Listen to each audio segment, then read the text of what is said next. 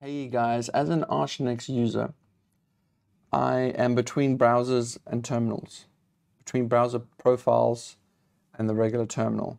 And sometimes I can do some terminal switching too. Though, anyway, I'm using Google Chrome for the workplace because of workplaces, and the bookmarks and all that thing is kind of synced in. I usually have a profile for each client I'm dealing with, and of course I have a personal account. So the problem invariably arises when I have to do some sort of SSO login.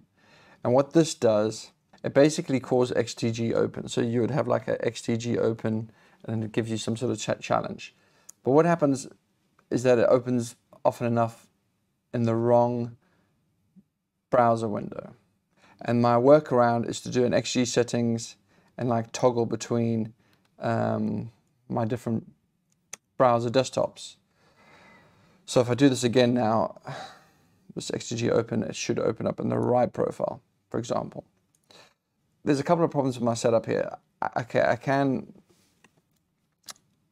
really move between my three profiles in Google Chrome. These three here, for example. I tried using user data switch, but it doesn't seem to work. So if anyone knows better how to do this from the command line, I must say the whole xdg thing is a bit of a weird thing. It's very difficult to actually study these desktop files and work out what's going on. In my personal desktop,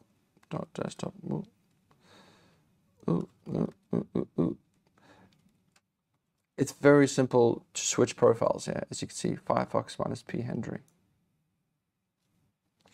But for Google Chrome, it isn't.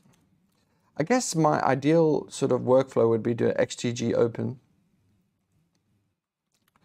and it would give me a dmenu drop-down to choose between which profile I wanted.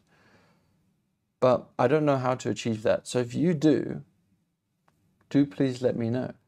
Otherwise, I do know a workaround for choosing the Google profile that you want. You basically just touch that window last, and xdg-open miraculously opens it up in that last Google Chrome window. Anyway, comments below, please like the video, all that jazz.